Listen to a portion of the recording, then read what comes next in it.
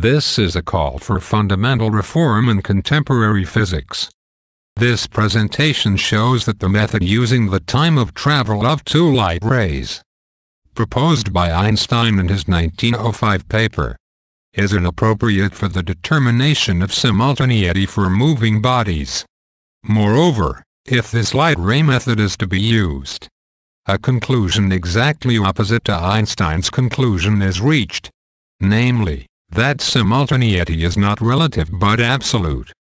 Paradoxically, exactly by using this incorrect light ray method in conjunction with the second postulate of the so-called theory of relativity proves the true nature of simultaneity, namely, its absolute character. Simultaneous events in one system are simultaneous in all systems, moving or not. This is a trivial fact known in physics, expressed in Galilean transformations. This trivial fact remains unchanged despite failed attempts by the likes of Einstein to challenge absolute truths. To illustrate that the method with simultaneous arrival of two light rays, proposed by Einstein, is inappropriate for the determination of simultaneity of two events, observe two flash bulbs, equidistant from the trigger of a bomb placed in stationary system, denoted by capital K. If flashes reach simultaneously the trigger, bomb will explode. Imagine that the two flash bulbs placed in stationary system, capital K, indeed flash simultaneously.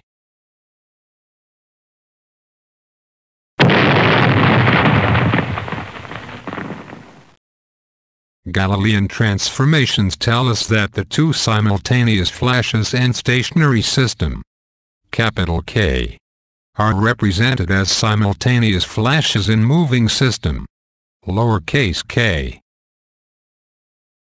The flashes in the moving system, lowercase k, according to Galilean transformations will also be simultaneous, but the ray emitted from the front flash will reach the trigger of the bomb before the ray emitted by the back flash. Here it is again.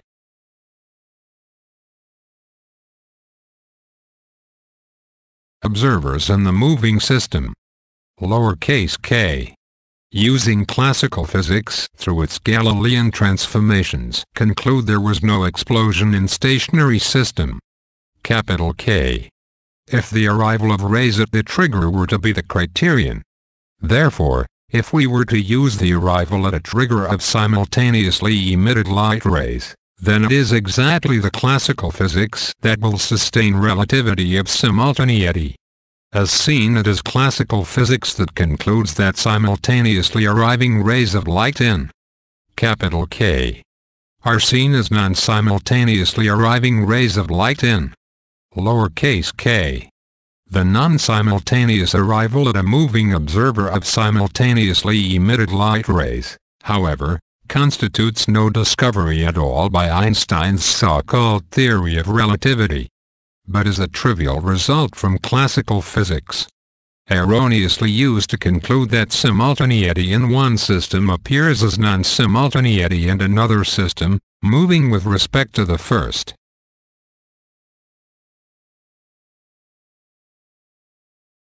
Lorentz transformations, even more so, tell us that the two simultaneous flashes in stationary system, capital K, are represented as non-simultaneous flashes in the moving system, lowercase k, let alone that even if velocity of light is constant, their arrival at the trigger will be non-simultaneous.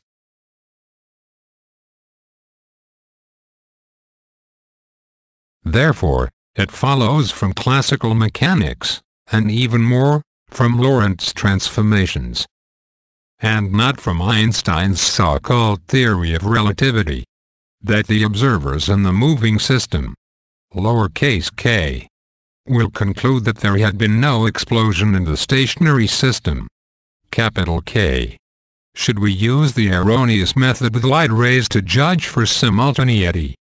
Second postulate of Einstein's so-called theory of relativity says that speed of light is constant independent of the velocity of the source of light. Therefore, according to the second postulate, Once the flash occurs, it doesn't matter whether or not the source that emitted the flash was in motion or was at rest with respect to the system. Source of light in all cases behaves as if it were at rest with respect to the system. The bomb is at rest with the system. The sources of light are always at rest with the system because of the second postulate. Therefore, considering velocity of light equals constant, flashes from equidistant sources will reach the bomb always for the same time, independent of whether or not the system is moving.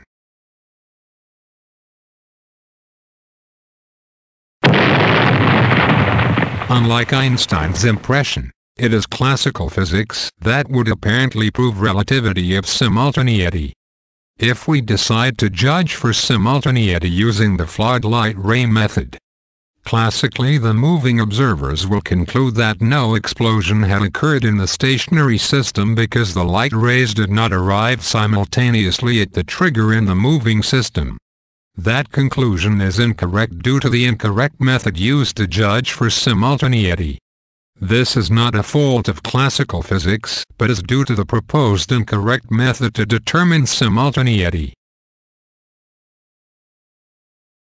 An equally wrong conclusion as the classical result about simultaneity is reached with the light ray method when using Lorentz transformations. Lorentz transformations lack physical meaning, which is discussed elsewhere. But in this case the result of their application coincides with the classical result. It is a wrong result, but that is only due in this case and in the classical case to the flawed method applied to judge for simultaneity.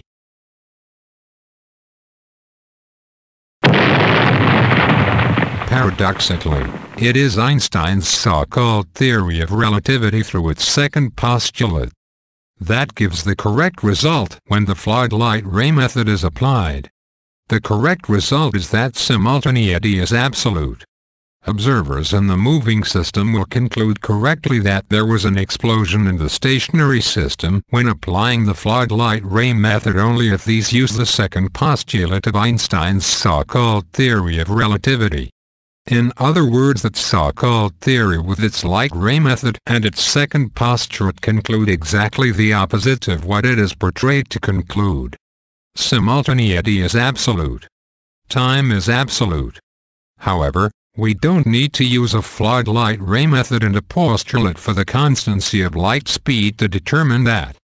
Classical mechanics will do, as long as we don't resort to improper methods to judge for simultaneity such as the discussed light ray method. The claim that simultaneity is relative is the very essence of what is claimed by Einstein's theory of relativity.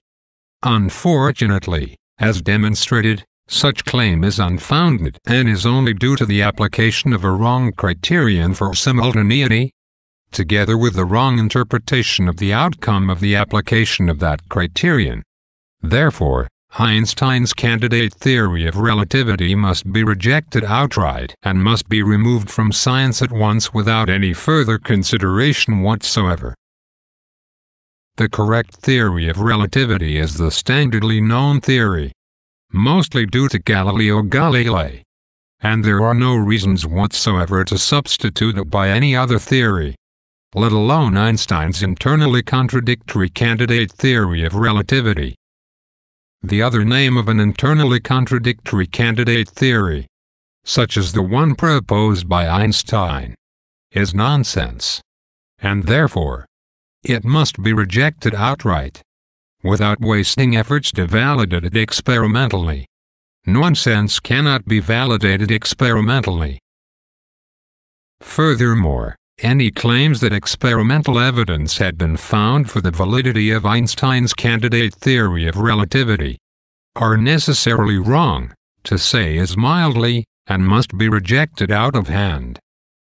This is a call for fundamental reform in contemporary physics.